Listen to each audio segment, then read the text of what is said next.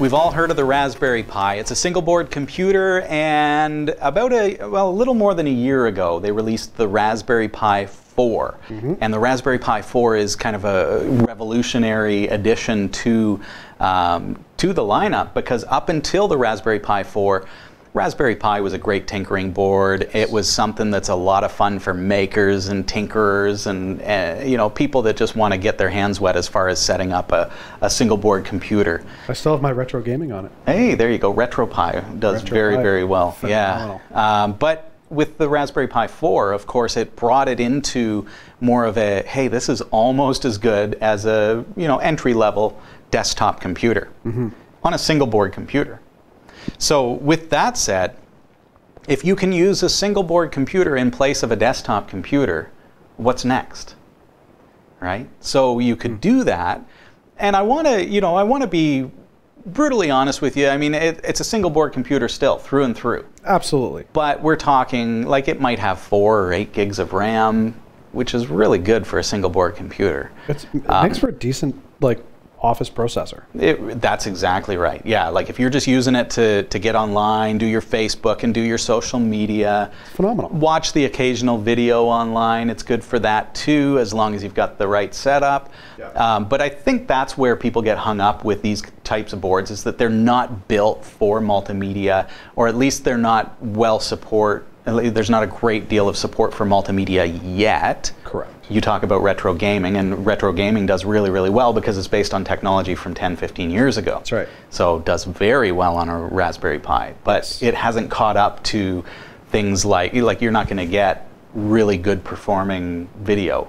Although that said, the Raspberry Pi 4 does have some really incredible specifications, including dual 4K 60p video output, micro HDMI granted. Right. So, you know, that's... I mean, it even does well with photo graphics. Like, I've got GIMP on my Raspberry Pi. There you go, yeah. And it works great for that. As long as you don't exceed the amount of RAM. So a Raspberry Pi, the earlier gens that had only 1 gig of RAM, you may have trouble if you open a 30 gig file, right? Like, you're not going to be doing video editing in 4K, that's for sure. But yeah, GIMP doing some JPEG work or something like that, works. Why not? Absolutely. Yeah. So now the natural evolution of that kind of desktop idea, taking a Raspberry Pi single board computer and turning it into a desktop computer, has evolved into what's called the Raspberry Pi 400. So it is a Raspberry Pi 4 at its heart. It's been, you know, they've rearranged the board in order to make it fit within this chassis. Right. And, you know, it takes me back to the kind of mid 80s, I guess, when I had a VIC-20, which was a keyboard computer. That's right.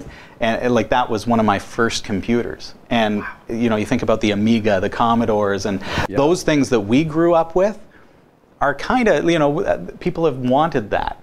There have been projects where people can 3D print their own Raspberry Pi keyboard case and things like that. But now it's official, it's sleek, it's incredible.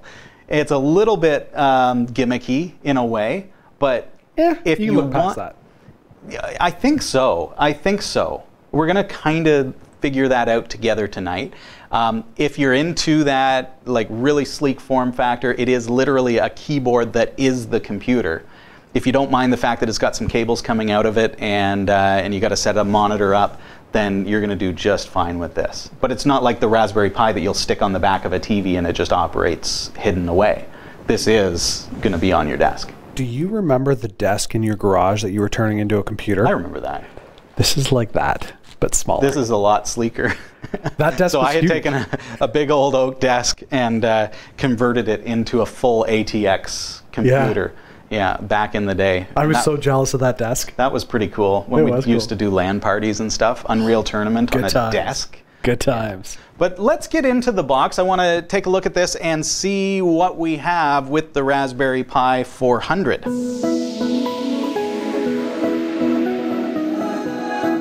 First thing we're going to see is the Raspberry Pi 400. So that is a Raspberry Pi 4 single board computer with 4 gigs of RAM, ready to go, built in to the keyboard. It's just like the Raspberry Pi keyboard. Now, I've got the ANSI edition, so US keyboard layout.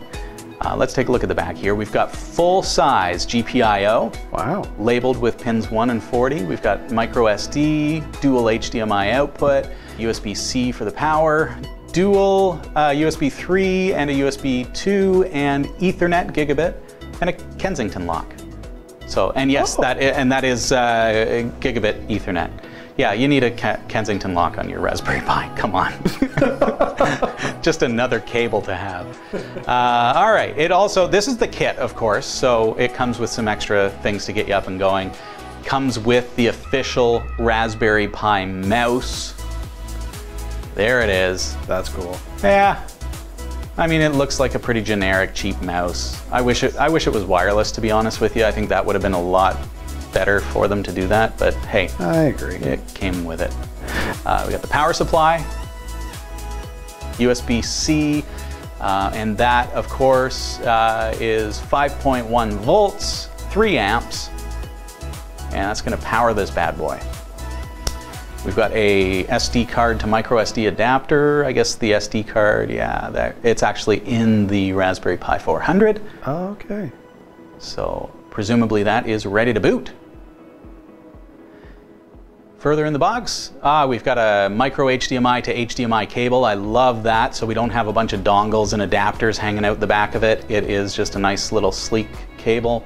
And it came with this beginner's guide as well, which is, you know, a good $15 book right there included, which has got tons of projects for the kids. If you want to get into some STEM stuff, some fun projects to get you up and going and doing some maker tech, this is a pretty incredible edition, really. I mean, you'd typically want to buy that separately, so nice that it came with it anyways. Yeah.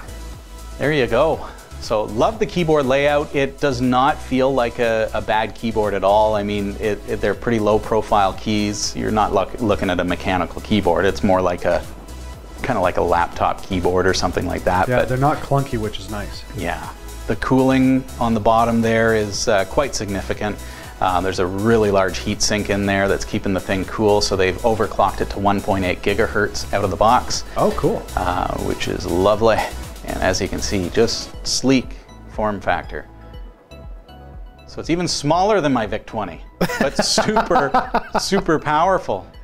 And it's not that thick either, which is no, that's what I mean. Like sleek form factor, just great. Eh? I would have thought, because I mean, you're used to the Raspberry Pi, you know, it sits up that high. I thought it was going to be a much bigger keyboard, but no, they've really shrunk it down. That's nice. Yeah.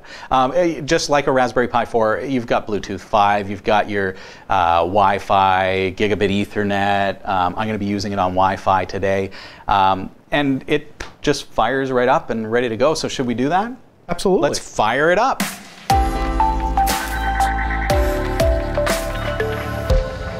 Well, here we are. Raspberry Pi OS came pre-installed. At first boot, I had to just kind of go through the initial setup process, which just got its updates and things like that. I'm going to connect to my, you know, I can connect to Wi-Fi. Wi-Fi is working out of the box. Everything just kind of works just like a Raspberry Pi. What does it come with? I mean, you've got everything that comes on a Raspberry Pi OS. Games, nice. Minecraft Pi, Boing, Bunner. So what's the performance like? Oh, there we go. Wow, that was quick. Oh, that was quick. Yeah. You are not good at that. Not very good at that. That's okay. So, I mean, performance-wise, it's a Raspberry Pi 4. It performs really great. It's all running from this little keyboard. So what do I have? I've got the mouse cable, I've got power, and I've got HDMI output going to the TV. And that's all there is to it. So the SD card that came in it, again, came pre-installed with this operating system, ready to go, overclocked to 1.8 gigahertz. I would rather have seen them put in better SD cards, truthfully. So I grabbed myself a Kingston Endurance card. I think because Raspberry Pis are known to eat micro SD cards for dinner, I want something that's going to be a little more, you know, long life, better for this kind of thing. So I'm going to shut this down because I'm probably not going to want to personally run Raspberry Pi OS on here. I want to run Ubuntu, because now Ubuntu is officially supported on the Raspberry Pi 4. This being a Raspberry Pi 4, at its heart, it should run pretty well. We got 4 gigs of RAM, and I've already pre-installed Ubuntu 12.10 from Ubuntu.com. It's now officially downloadable as an image file from their website. If you click on downloads, you're going to see under IoT, Raspberry Pi is the first in the list. So we're going to shut her down, take a quick break. When we come back, we'll be booted into Ubuntu 20.10. Stick around.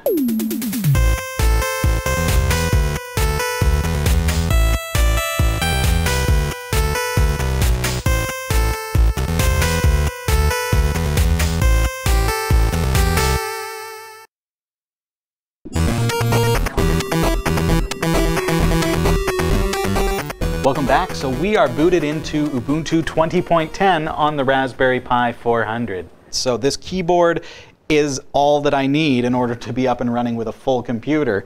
And here we go.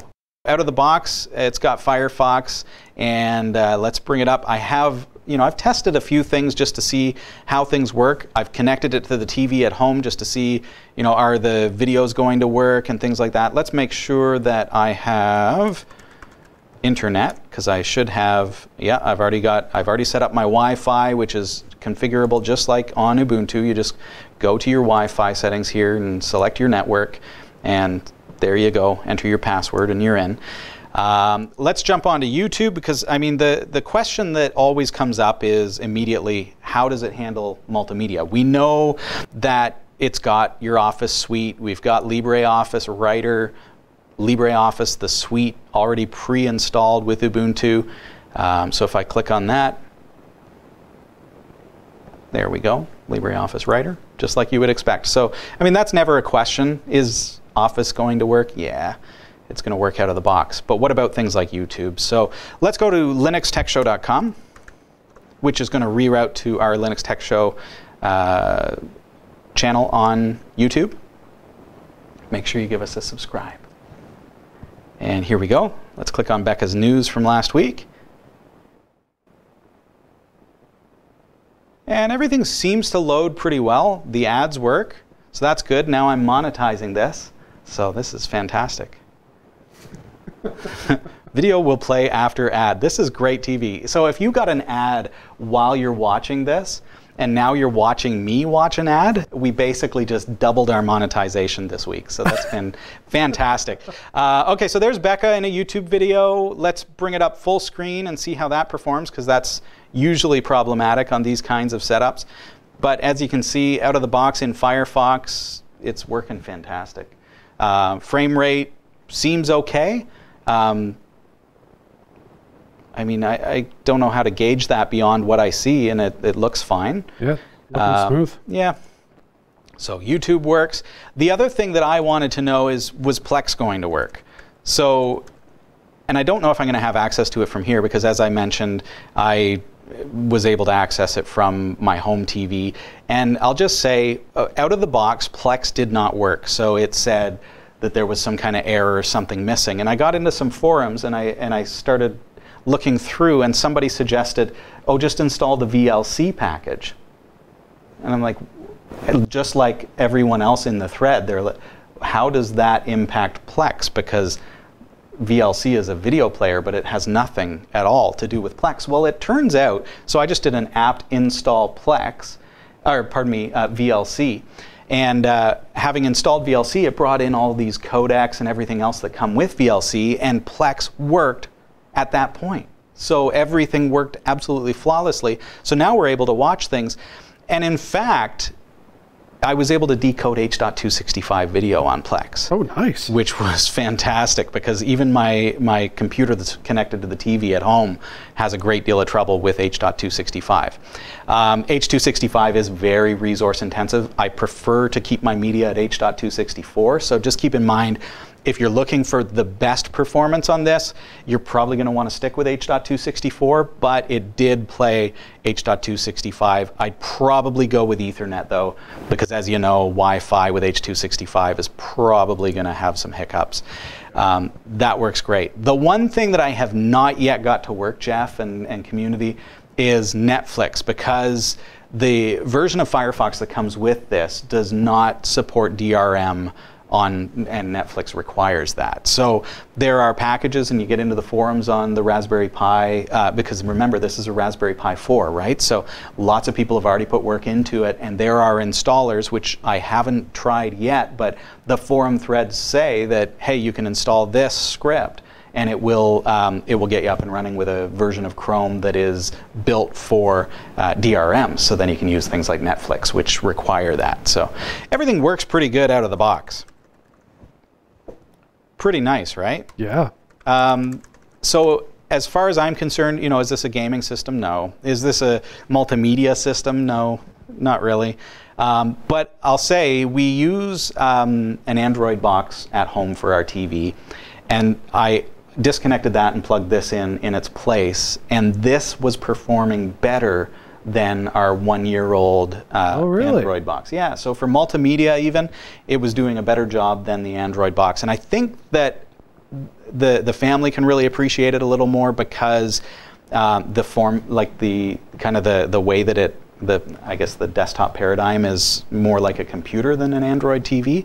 So you're actually using an interface where you're bringing up a browser and you're able to install applications and Linux software and things like that. So it is a really robust system, works great. I mean, that's really all there is to it, right? Like, does it work? Yeah. It is a Raspberry Pi 4, though. So if I was going to use this as a set-top box, I would just go with a Raspberry Pi 4, right. Overclock it to 1.8 gigahertz to match the speed of this.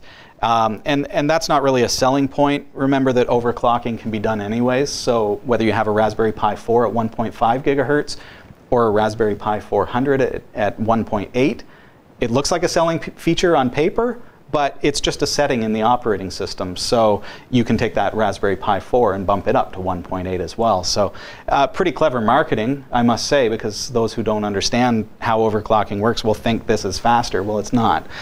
It's the exact same SoC. So, all right, let's jump back over. So, I mean, all in all, I'm pretty impressed with it. I like it. As I mentioned, it's a little bit on the gimmicky side, but I'm old school and I like that kind of a gimmick. Well, and I mean, for me, like, I'm looking at that and I'm going, that would make, especially with this, you know, manual, that would make a great Christmas gift for the kids, because like our especially with, you know, one of my boys who really wants to get into programming. Mm-hmm. Savannah's been doing that for a couple of years, going back to that the Siggy that she had from Smart Girls. Yep, this is a robot. Yeah. So I mean, something like that would be cool. You know, buy them a monitor and a you know, the Raspberry Pi 400. Just connect it to the TV. Well, yeah, you can do that too. And that's the nice thing too, is that because of the form factor, you can just disconnect it and put it away when you're not using it, pull it out, put it on the TV, whatever you want to do. Yeah. So yeah, I think it's definitely got its place. Yes. Is it for you? That's really, you know, it's a case-by-case thing. So, but I've taken a look at it. I like it. I think it's actually making a really nice kiosk here at the studio. I think we may just keep it set up. Pretty fantastic. So check it out. It's the Raspberry Pi 400. I'll post links below for you, and follow those. And that will probably kick back a little bit to help the show. But otherwise, just, you know, grab yourself one in time for Christmas if you think it'd make a great gift. A reminder that you can support us on Patreon at patreon.com/category5. Great way to support the content that we create. We give it away for free, but if you've got means to support that free content, it means the world to us, and it allows us, it gives us the resources that we need in order to keep this thing going and get stronger and stronger every week. So we appreciate and thank you very much for your support. Mm-hmm. Have a great week, everybody. See ya. Bye.